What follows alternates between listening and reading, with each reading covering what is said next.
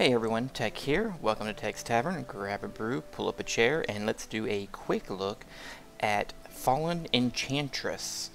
And to go over this real quick, and this isn't going to be a super extensive quick look. I may do that later.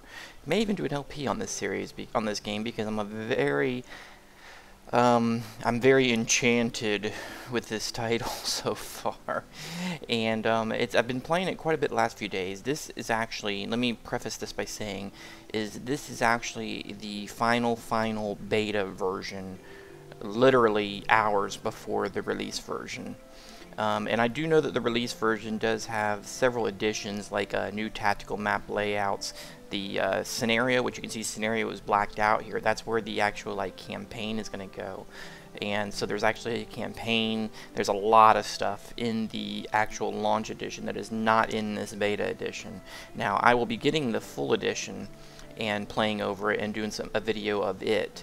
So I'm basically going to call this probably a quick look of Fallen Enchantress beta, and then I'll do another quick look for the launch. But I wanted to do a quick video on this because I've been really enjoying myself on this game, and I'm one of the people who, the original Elemental game, Elemental War of Magic, I actually was one of those people who pre-ordered that game because I was so hyped for it back in the day. And then a lot of people, I won't rehash the history, but the game really came out half-baked, broken, a lot of features not implemented.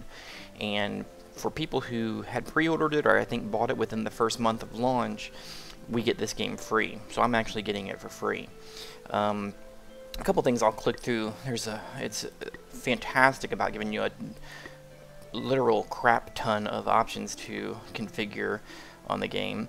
But what this is, the closest thing I can compare Fallen Enchantress to is if you're familiar with the Disciples games. And I'm not talking about the crappy third one, I'm talking about the second one that was really good. Disciples 2. It's similar to that in a way, because you kind of, in Disciples, you would build up your fortress and add things to it. You'd move on an overlay map, you'd move your armies around, then you would go into tactical battles.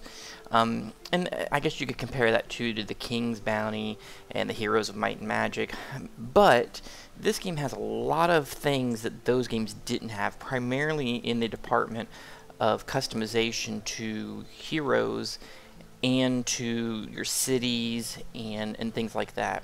Now the first thing I'll show you here, and I'm just going to get into it real quick, I'm not going to try to drag this out hopefully, is you can start off by picking different heroes to play as, or actually they're called channelers, aka sovereigns, I guess. So you can pick who you want, but then you can also create a character. So you can see there's a whole bunch of different guys here that are the main lore story characters that are unwrapped to you. I believe there's even a book that chronicles some of the lore, and I believe the game, when it releases, will chronicle more of the lore within the actual campaign game.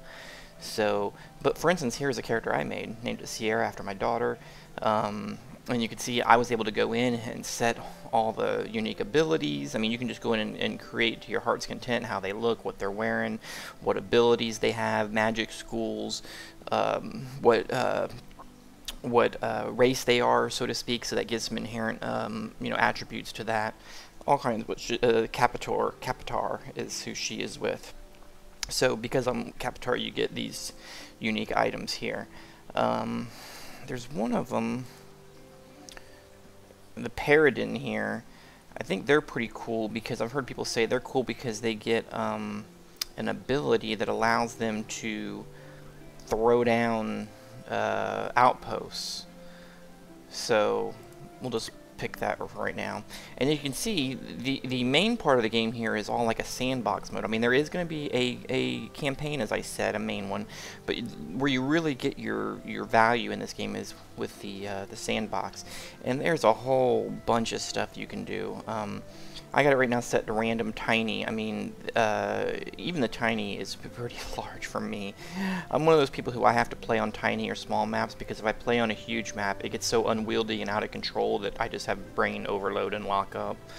And we'll just leave everything default so I can kind of show you, but you can kind of see, I mean, look at all the different settings, the AI, how many, what their victory conditions.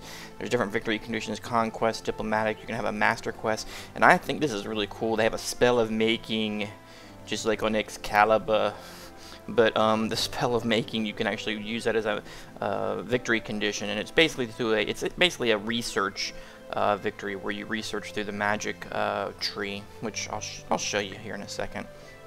So anyway, like I said, this is it's a really cool game. I mean, the original Elemental, once they got it patched up, I did play it some and enjoyed it, but I didn't really enjoy it as much as I'm enjoying this game because I don't know what it was maybe just because some of the mechanics and UI interface actions and the way you did things, it was such a hurdle to understand certain mechanics of the game.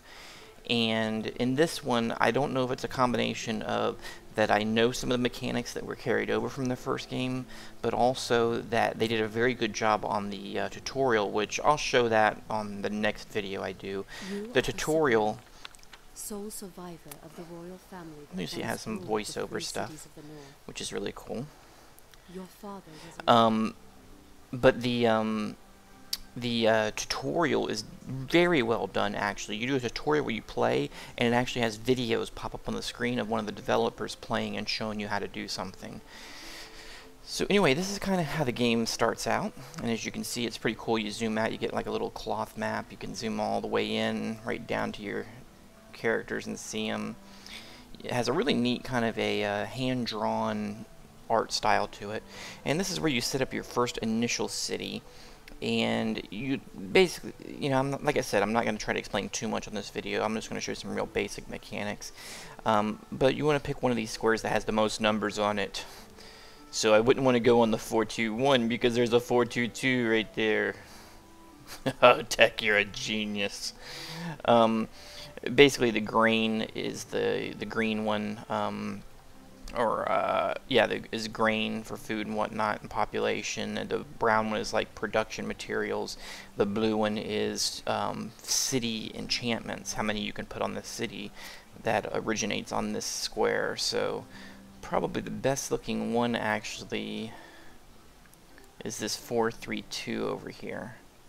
So we'll move, and it is a full 3D map, which is pretty cool. Check it out. It's like you're playing on some kind of a game board or something. And this is right on a kind of a little river, it looks like, too, so that's actually pretty awesome. So we will settle that. The moment has come. The moment that all your travels, all your battles, all your years of study and swordplay have led to the founding of New Paradin, the capital of the kingdom of Paradin. Now your story and the story of Paradin, if you follow you, the legions who will flock to your banners in the days and weeks to come, truly begins. Excellent. Alright, so that's our first city right there. And as you can see, it's kind of neat when you scroll out even here on the cloth map view, how you can see the markers for the characters and the city and whatnot. That's pretty awesome. You got different things here too. The game has a lot more of an RPG element than some games. Like, some people may be seeing this, it looks like Civ or something. It's quite a bit different, actually. If you look at your character has all kinds of stats. This is your main character that you're playing with, your main hero. Shows all their different abilities. You can equip them with different equipment. There's all kinds of things. You can see the details for their backstory and the spells and things like that. This guy here, this is a champion that I can get to join me. And Hannes, she's a pretty typical one that you get a lot of times. And she's pretty good because she brings some of the Earth Apprentice stuff into the fold. So I can hire for 87 Gildar, which up here you can see I got 150. I will go ahead and do that. So then I can kind of like merge her into my party. So then I got 2 of them to move around. And these little green chest icons, those are usually locations of something of interest, an item. And we'll kind of head towards that. Let's go ahead and, and there's other things too. You'll see like your city, for instance.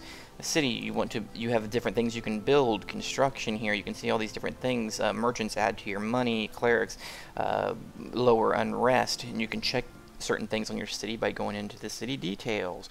You can see unrest is at 22%, so maybe unrest stuff is good.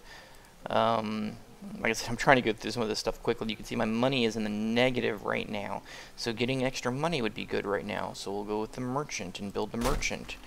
You can also train different units, and then as you research it, you'll get ability to more units, and you can actually design your own custom units, which is pretty cool.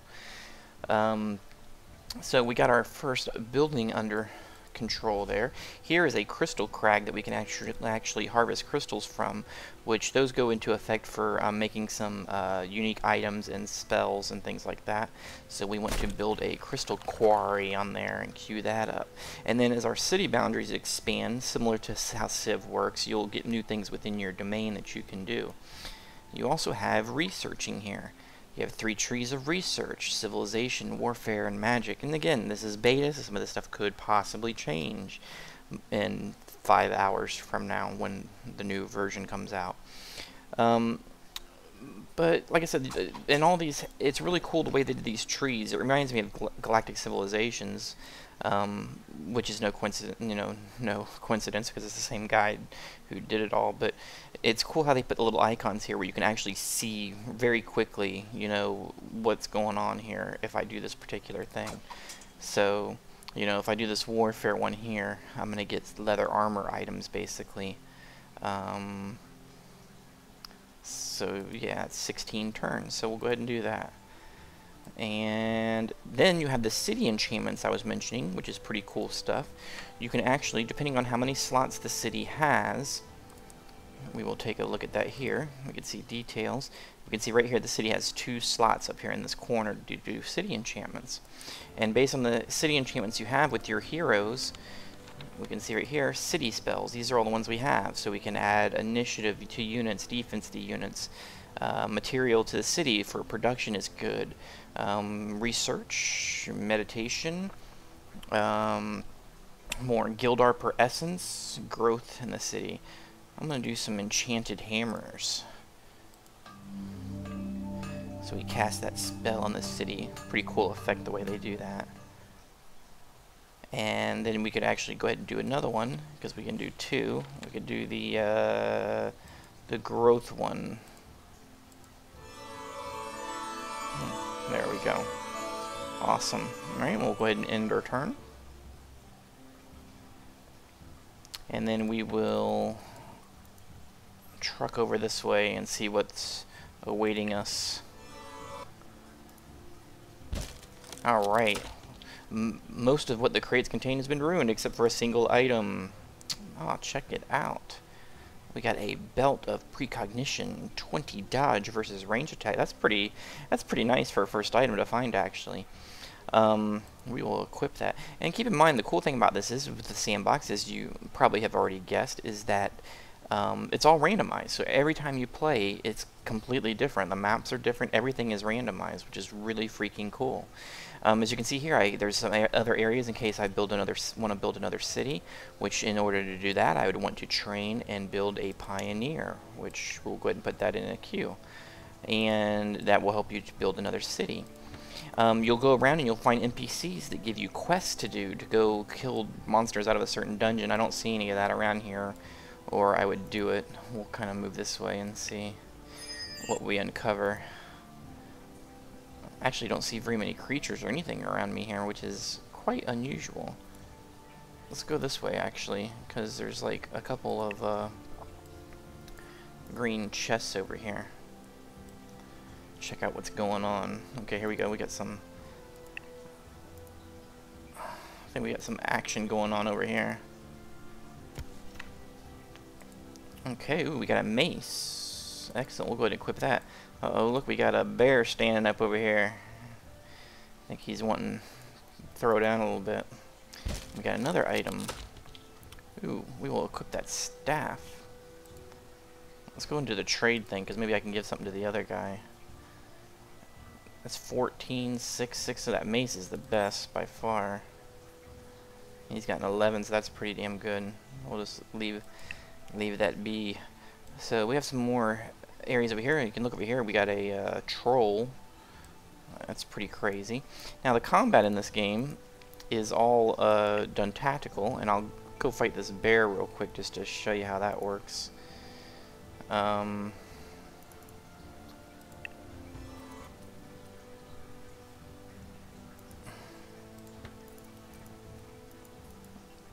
Alright, Get over there.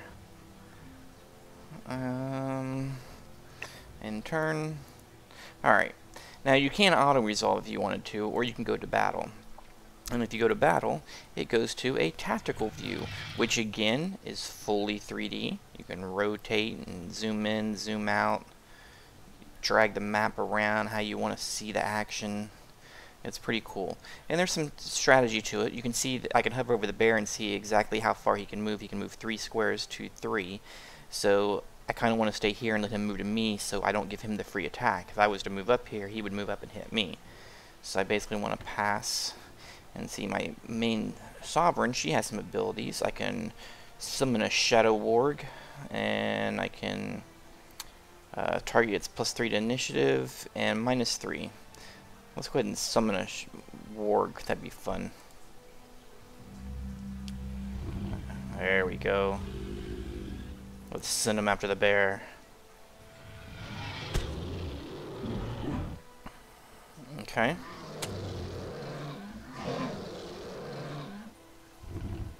Alright, so we'll take another attack at him, and then we'll move our other guys up now. Let's get on this side. I love how you can move the camera exactly for people like me who just want to get the angle just how they want it. Oh, look at that. Doggy took him out. And we win the battle. We get 1 bear pelt. Excellent. And my sovereign levels up. So you can see there's a lot to this game. I mean, there's city building and character customizing stats and gear and recruiting people, building armies, customizing armies. There's a lot to it. It's a really cool game. I'm really hoping this game does well. I do plan to do more videos on my channel for it. We'll do the potential. Hey, look at that. We'll do them as a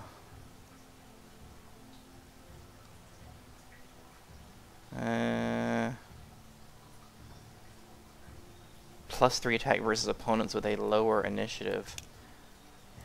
Nice. Let's see if we move on there. Do we get any fat loot? Yes, there is fat loot there. Nice. Increases your line of sight. That is awesome. We get to see 1 square further. That's the first time I've ever run across that. Okay, and here's one of the quest hubs down here. So you could go down here. I guess we'll do that real quick before I end the video. Oh, our city has gotten 1 size bigger. Turn it into a town.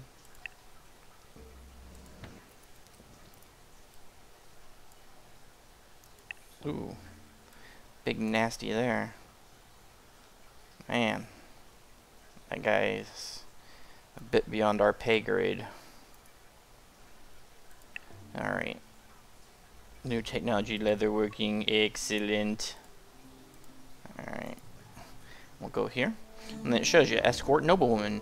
You run into a nobleman who requests that you escort his daughter back to her estate. He promises a valuable item as a reward. What do you say? So we get a bow, which is pretty cool. So if you say yes, then you get this woman who is joining your party, and it shows you that I gotta take her to here. So basically we need to avoid the big mean looking guy and go around. But anyway, that is Fallen Enchantress. And like I said, there will be some more videos coming up for it from me, and I may even do an LP series once I get the full version and get to grips with all the mechanics and whatnot, because I'm still very much learning this game. But it's pretty cool. There's a lot to it, and it's a really, really well done game. You can tell these guys worked on it for a long time and put a lot of work into it. So anyway, that's it. I will catch you guys on the tavern next time.